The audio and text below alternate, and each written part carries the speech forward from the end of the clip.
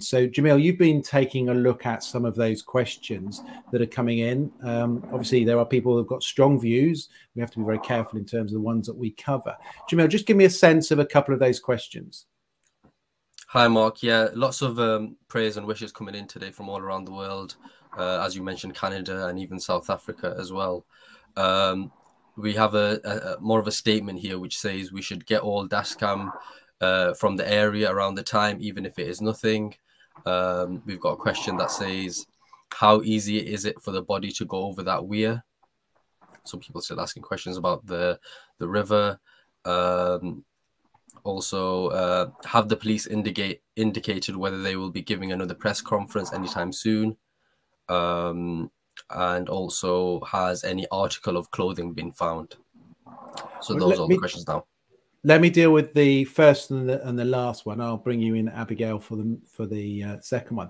So could she have gone over the weir? So let's describe the weir. So the weir is a position where water breaks over a barrier, and then beyond that, as you can see now from the shots, beyond that is pebbles. It's very shallow there, and in fact that distance of pebbles runs for quite some way.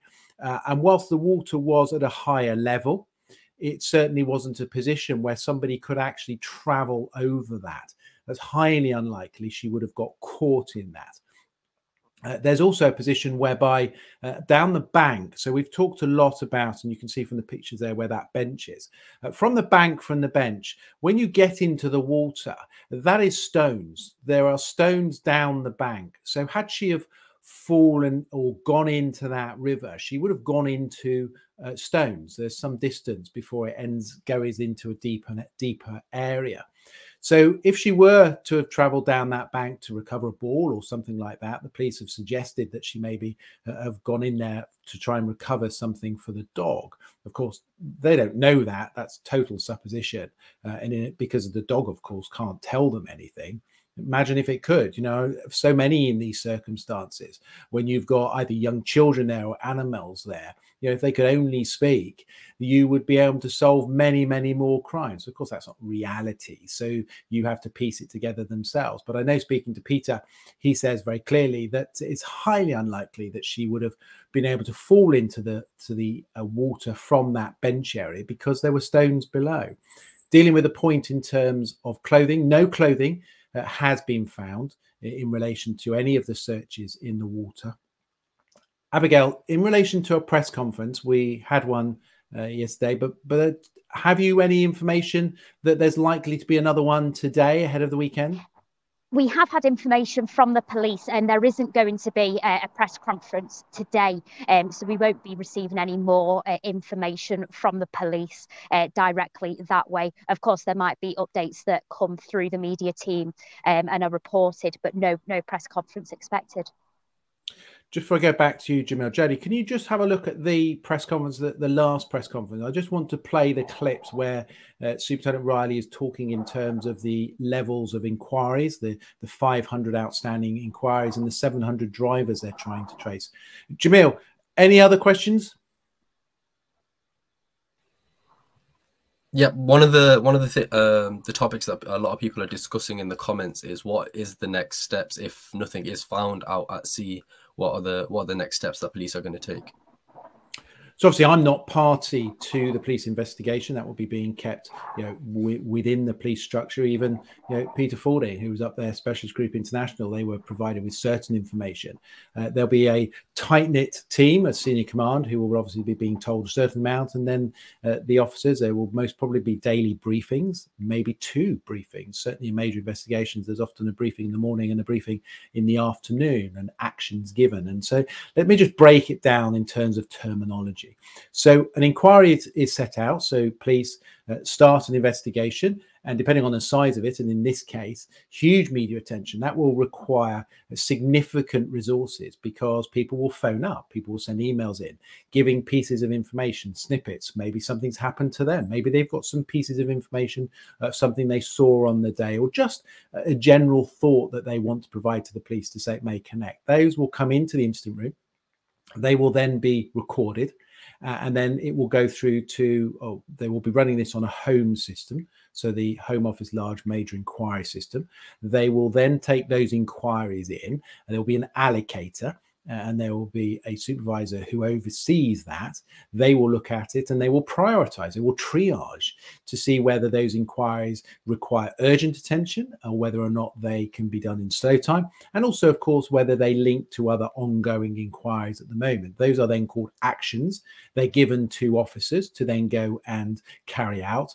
And we often refer to a TIE, which is trace, interview, and eliminate. So they may do that in relation to specific individuals. So those actions will be allocated to people. And then we can see that actually the police have allocated or have 500 actions that they talked about the other day. Let's just listen to Superintendent Riley as she talks about that. I want to take you through the unprecedented number of inquiries that the police team has been doing in the last 11 days. We've received literally thousands of pieces of information from the public, the wider community, Nicola's family and friends, which we've been combing through diligently. This means at the moment there are around 500 active pieces of information and lines of inquiry that we're working on to try and find answers for Nicola's family. We have a team of 40 or so detectives under a senior investigating officer working daily to comb through this enormous amount of information. This is normal in a missing person inquiry and does not indicate that there is any suspicious element to this story. The inquiry team remains fully open-minded to any information that may indicate where Nicola is or what happened to her. Some of the specific pieces of information and the lines of inquiry that they've been undertaking include house to house in the village, looking at CCTV, the various pieces of dashcam that have been submitted to the inquiry, identifying and tracing and speaking to key witnesses, a number of whom have come into the inquiry and been spoken to and given valuable information.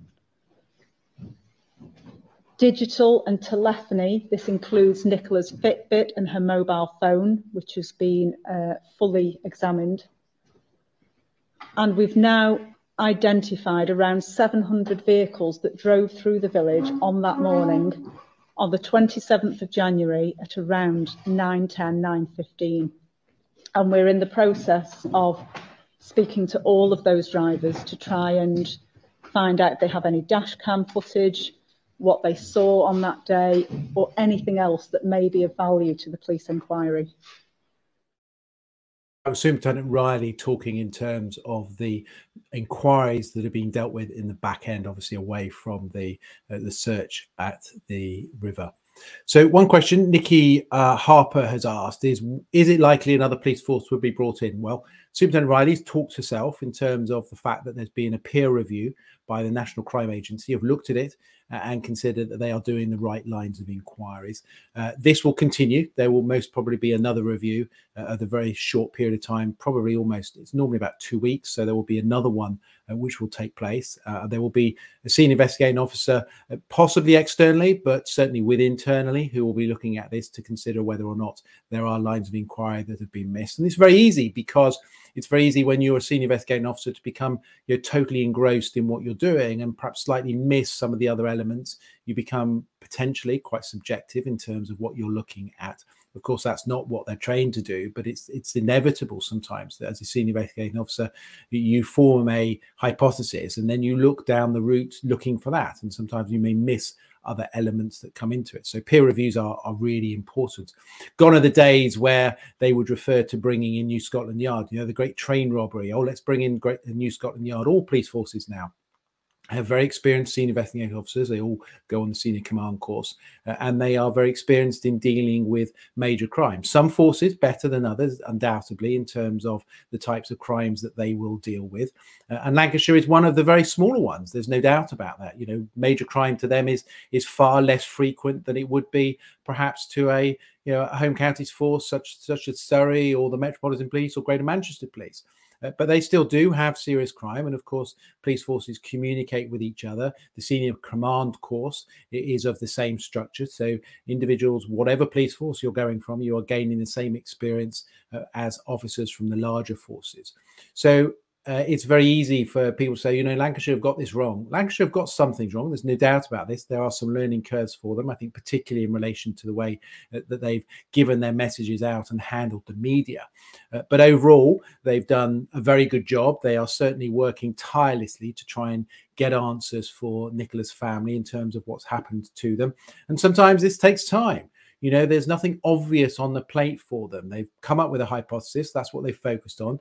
I think we're seeing now that that will probably run its course, and we'll get to a position whereby, you know, they haven't been able to find Nicola's. I just hope that at that point they look around and say, well, you know, maybe we got that wrong. That's very unlikely with police forces. One of the criticisms I apply to police forces and senior officers is that reluctance to say, you know, maybe I got it wrong, and actually, you know, maybe we need to look somewhere else. That's very rare within police forces. And of course, nobody in any circumstances really wants to admit they've got it wrong, because, you know, that's a very hard thing to do. But what a good thing to do. You know, I'm always critical of individuals, and I will always give praise to senior investigating officers who turn around and say, you know, actually, probably went down the wrong path there. Maybe we got that wrong.